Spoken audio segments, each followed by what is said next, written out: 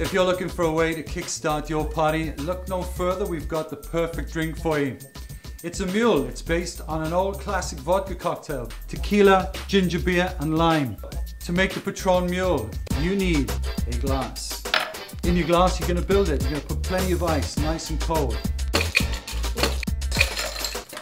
Tequila time. Patron Tequila, great flavors. Yeah, I've got a little shot glass here, which you can pick up anywhere. This is my measuring cylinder.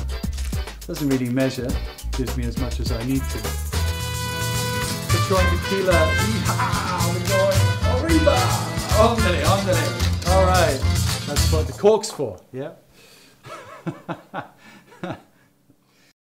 Okay, on with the drink. Spicy ginger beer, it's got to be a bit spicy. And con lima, some cut limes. Give that a bit of a squeeze over there. 2 in, really lifts the flavor of the tequila.